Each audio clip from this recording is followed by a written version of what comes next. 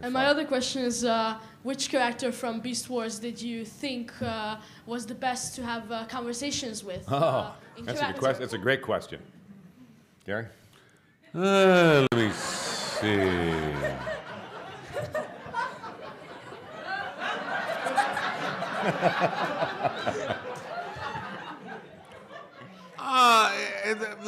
Define best conversation. No, that's how politicians are. Well, define best. Define conversations. No, I used to love my conversations with Cheetor. Yeah. It was Cheetor because it was like a father-son kind of thing, and it was we had a really nice bond, and it was times where you could show the softer side of Optimus when he was, when Cheetor was having a lot of problems in season 3 or 4, whenever it was.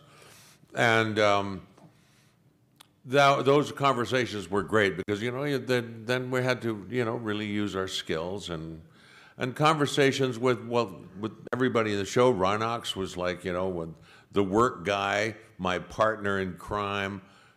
Rat Trap was the pest. Dinobot was an insufferable bore. Silverbolt was just too goody two-shoes. Tigatron was a wonderful guy to hang out with.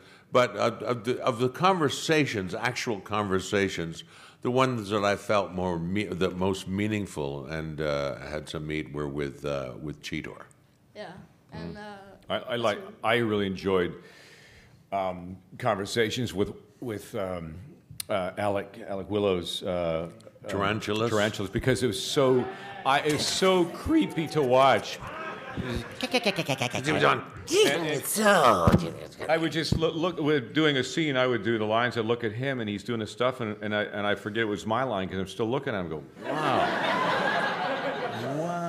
wow. So I always liked that interaction with us, and of course with Scorponok, Don Brown. Oh shoot! Sorry, Sue. Yeah, gotta go check my tires.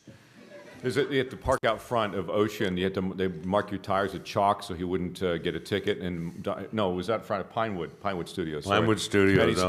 Don would say, "I'm sorry, I got to go check my tires." And all with him, but Scorponok was just such a dolt. It was fun to talk to. But Don was like I've been doing cartoons with Don Brown since 1987, I think, and I used to remember he used to go, "Oh, sorry, Sue. Sorry, Sue. Yeah. Oh, sorry, Sue." And he would sometimes read the script, and it would say, and there was one line I remember that said, "Eat Walla." Oh yeah. Eat Walla for the mutants, and he'd go, "Eat Walla, mutants." And just, no, that's the stage direction, Don. Oh, sorry, Sue. I thought there was some weird food, but no, he was delightful. He was a wonderful guy, but he was very funny as Scorponok. Yeah. Thank you. Thank you.